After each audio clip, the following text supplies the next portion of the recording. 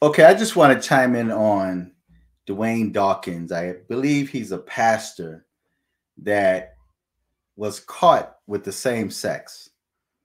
And there's an alleged video that's out there that a lot of people on YouTube seem to be talking about. But I'm going to try not to be on this topic too long. The Bible warns us of the wolf in sheep clothing and how outwardly they are like whitewashed tombs, but inside they're full of dead men bones. Now, there are people that's saying, and that's under the belief, and I'm sure they really don't believe this, but they seem to feel that any man that preaches against the LGBTQ community, the rainbow crew, they seem to feel that any man that preach against it or that's against that lifestyle is themselves a down low homosexual. That is far from the truth. That is no more than a lie from the very pits of hell. Just because someone disagrees with that lifestyle, just because someone disagrees with that abomination, does not mean that they themselves are gay. Now, I do agree that there are down low people that preach against it. There are guys that marry women that are with women to try to cover up their desire for the same sex. There are those people that exist that's like that, but not everyone that preach against it is for it. Another thing you have to consider when it comes to spiritual warfare is exactly what it is. It's warfare. And that's why the Bible tells us to put on the whole armor of God that we might be able to stand against the wiles of the devil. It's not saying that we would definitely stand. It says that we might be able to stand against the wiles of the devil, because once you choose to grab a hold of that gospel plow and you preach righteousness, you're going to be attacked from every direction spiritually. And in most cases, it's manifested in the physical. So you may be a person that preaches against abominations, but then what happens is you have these spirits. In the spirit realm, you will be attacked. And if you're not careful, and if you don't put on the whole armor of God, that you might be able to stand against the wiles of the devil, those fiery darts of the wicked will hit you. And before you realize it, you are now caught up in a scandal. It could be a scandal with a woman. It could be a scandal with a child. It could be a scandal with the same sex. And although people are always defending the LGBTQ community, saying that there's nothing wrong with it, saying that these people are born that way, saying that these people should not be bashed, when you have situations like this Dwayne Dawkins, then it's going to hit the news simply because of the fact that he is a preacher and he preached against it. That's fair. That's all a part of warfare. Okay, so we can expect things like that. I read a book before, The Divine Revelation of Hell. It's a very thin book, and you could probably find it on Amazon or somewhere on the internet. You can just download it for free. But in this book, it gives an account of where this woman that received this revelation of hell, and she was journeying hell, and in hell she saw this man in a casket with a suit on, and he was being tormented 24/7. And you had demons that were taking shifts on tormenting this individual. Pay close attention. They were tormenting this person. So this woman had asked, who is this person that's in this casket with this suit on that's being tormented, where demons are taking shifts and tormenting him? Come to find out, this was a preacher that preached against the satanic kingdom. But he fell into a situation, if I can remember quickly or correctly, I think it was a situation where he ended up cheating on his wife. He stole money in the church and the typical things we hear about, or he might have even killed his wife, something to that effect. So whatever he chose to do in his life, it sent him to hell. And because of the fact that he was a part of that spiritual warfare and he preached against that satanic kingdom, in hell, he was tormented the most. Just because of the fact of who he was, just because he was a preacher and that was preaching righteousness and preached against the satanic kingdom, in hell, he was tormented even more, right? That's warfare. So we can expect to have casualties in warfare. Now, what this man did was wrong. And this is a YouTuber. His last name is Dawson. And much of his content is about preachers or people in the church that either got caught up in sexual sins, either with child or same sex, and he preaches on that. Okay, cool. You know, it's a part of warfare. But when you choose to grab a hold of that gospel plow and you choose to go against the kingdom of this world, the satanic kingdom of this world, expect the satanic demons to be unleashed against you and your family. Anything to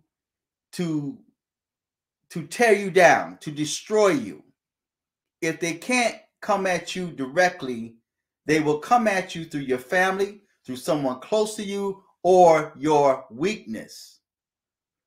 And in many cases, you have people like this preacher that got caught up in the same sex. And from what I was told, he was receiving fellatio acts from the same sex. And there was a video that was made. Now, my question is, where did this video come from? Who recorded that video? Did he himself set that camera up? Or was it, in fact, a trap? See, a lot of things that we see, it could just be a trap. Someone fell in right in the middle. And I'm going to tell you, when you're a minister, when you're a preacher of the gospel, you're going to have women come at you out of nowhere when you least expect it. But you have to be strong. Stand firm. Put on the whole armor of God that you might be able to stand against the wiles of the devil. Put on that helmet of salvation. Protect your mind, that breastplate of righteousness, so that you can't be falsely accused. Well, people are going to lie on you regardless. But you have to have that sword of the Spirit, which is the word of God. That's your fighting weapon, is the word.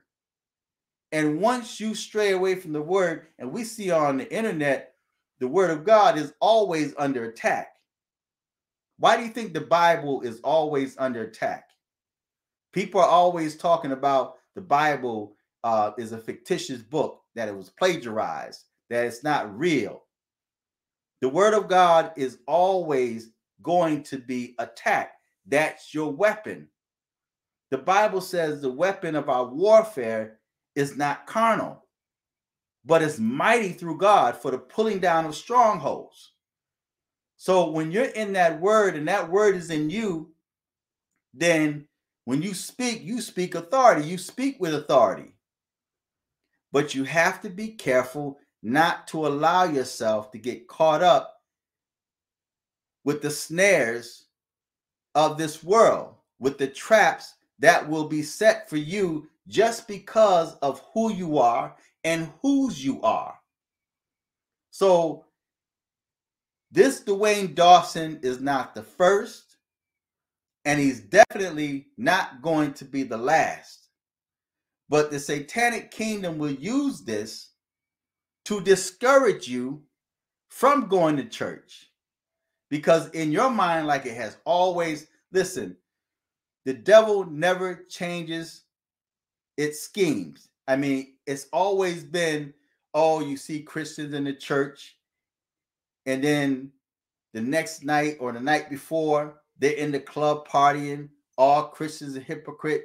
It's always been that way. The church has always been accused or falsely accused for what very few people do. See, and you have to realize that every person that called themselves a preacher or a pastor was not called by God. They were not called by God. They weren't sent. They went on their own. And in many cases, it's a business to them. They are there to make money. They are there to deceive people. They are there because of the fact that their pastor wouldn't let them preach. So they decided to go out and start their own thing. That's why we have so many so-called ministries, so-called prophets on the internet. You know? So this is not a new thing. This is not the first, and it's definitely not going to be the last. Okay, so a lot of people are talking about it. Even Tasha K spoke on it. But it is what it is. And this is not going to be the last time we hear of things like this. You know, and it could just be that this could have been his test, you know, because you preach on one thing and next thing you know, you're out there committing the same sin that you're preaching out against. Doesn't mean that he was, you know, hiding who he was. And according to one of the articles I read, he had a problem with that in the past and his wife forgave him. The church knew about it. Okay, so they already knew about it. They accepted it. And then I guess when this video came out, he decided to own up to it and he resigned. You know, and one video I watched, this brother said that now a lot of the gay community is going to come at him because of who he is. You know, he's like fresh meat now, and you're going to have all of these scavengers, these demons going at him just because of the fact that he is a preacher. Okay, that's like going to war and you end up, you know, taking out a colonel or a high-ranking general, right? And you got people that brag and boast on that. They even keep the insignia. Say, this is what I did in combat. I got a general, you know, I got a captain, right? Because it's warfare. Okay, so we get, like I said, this is not the first, and it's not going to be the last. Unfortunately, this man's got a wife, and I'm not sure if he's got children. I really didn't look too deep into this man's background or his life, but I noticed that it's quite popular on the internet. Quite popular on the internet. And people are going to talk about it just because of the fact that it's a preacher. It happens every day, but because of the fact that it's a preacher and he preached against it, and then he fell into the same sin or abomination that he's preached against, and now people are going to, and it's well deserved, but it's part of warfare. We're in warfare, you know? So if you got people out there preaching out against, you know, adultery and fornication, all it takes is the right woman to walk up to you, you know, catch you out in the supermarket. You be out in the supermarket somewhere, in the church, you know, they have the altar, the prayer lines, the altar call, and you go up there about, you know, you praying on people, and then you got this female come up there that's right in every place, man.